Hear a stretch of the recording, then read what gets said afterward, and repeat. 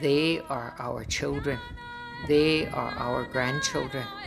And as sacred beings, they gathered on that hill. Well, Celtic star Kyrie Irving is also known as Uncle Drew.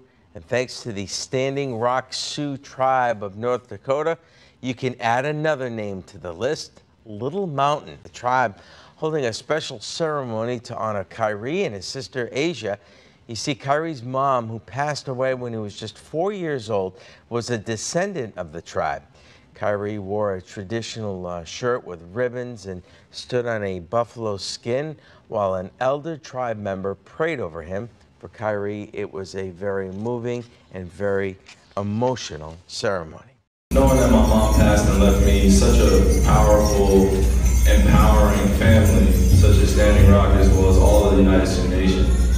I mean, to be a part of it now, and not just outside supporter, but knowing that this is family for life, and blood couldn't make us any closer, and our journeys have been directed in so many different ways, but yet we're still standing here August 23rd, 2018, embracing each other as if we haven't lost any time.